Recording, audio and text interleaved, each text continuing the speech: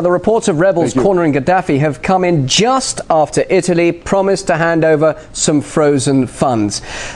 Do you think the opposition is sending out optimistic messages in order to prove they are actually worth the cash? In this entire operation, we have to stress the role of the big lie, of the manufactured propaganda story. You'll remember on Saturday, Sunday, Monday, we were told Gaddafi had left the country, Saif had been captured, one of his sons, Khamis had been captured, the Khamis brigade had stopped fighting, one other son, Mohammed, was allegedly in custody.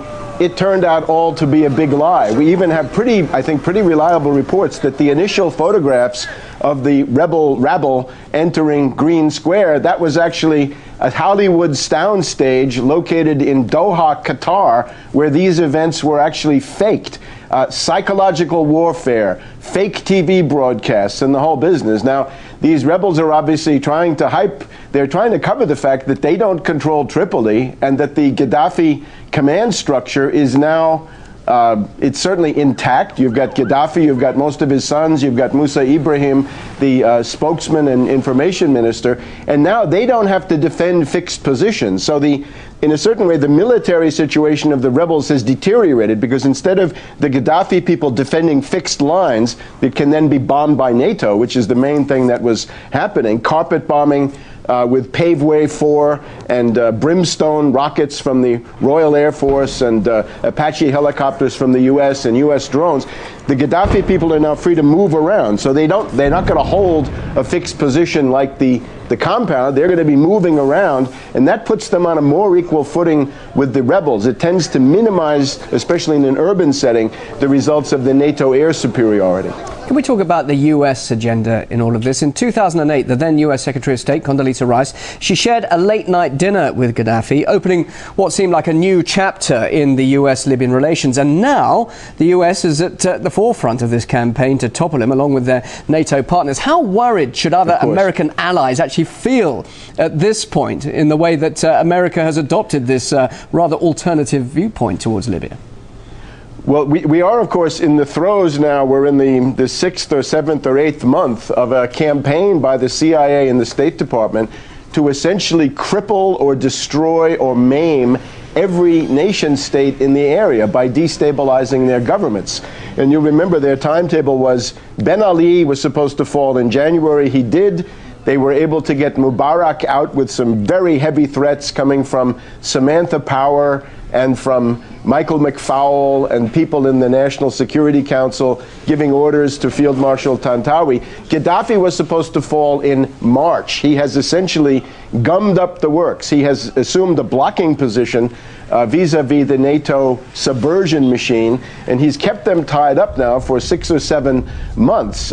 If Gaddafi resistance were to subside, which I do not think will happen, these military assets that we presently see deployed in the central Mediterranean will be moved to the eastern Mediterranean, and there Hezbollah and Syria and ultimately Iran had better watch out because they're also targets. And remember, this then gets into Iran and also Russia because of that important naval station at Tartus, Syria, which is the base of the Russian Mediterranean Squadron. So if it's calming down in Libya, that simply means that this war will move east. But I think right now we're looking at a very long war in Libya. Let's compare Gaddafi to, well, I don't want to compare him to Mullah Omar, but you know, that was 10 years ago. Mullah Omar is still operating with no problems. Gaddafi, I think, can go on one better. So don't look for Gaddafi to be rounded up anytime. And even if he is,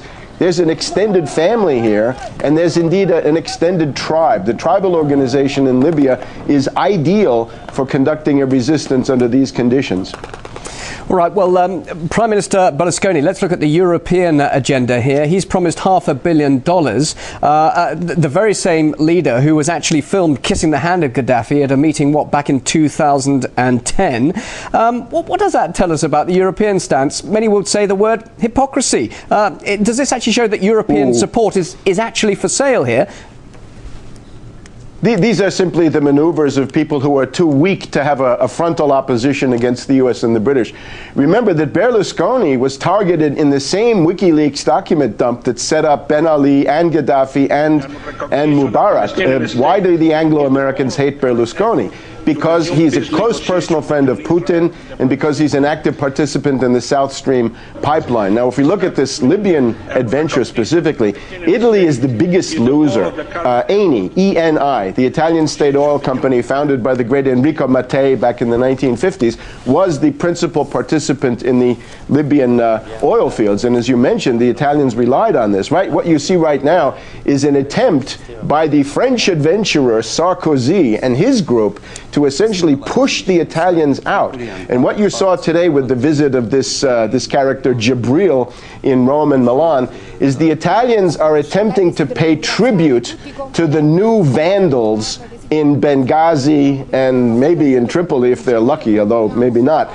The new vandals are demanding tribute. So the Italians say, we'll give you money, we'll even give you free oil and gas. They're simply trying to counterbalance the inside track that the French have. If you look at this situation, though, you know, the last time you had the Vandals in North Africa, back in the 400s AD, the stuff that St. Augustine wrote about, when the Vandals took over what today would be Algeria, Tunisia, and Libya, they began delving then into Sicily, to Sardinia, to Corsica, and southern Italy. They eventually sacked Rome in 455. So we are now facing an Al-Qaida sanctuary. If these rebels assert their power, we'll have an Al-Qaida sanctuary in the Mediterranean.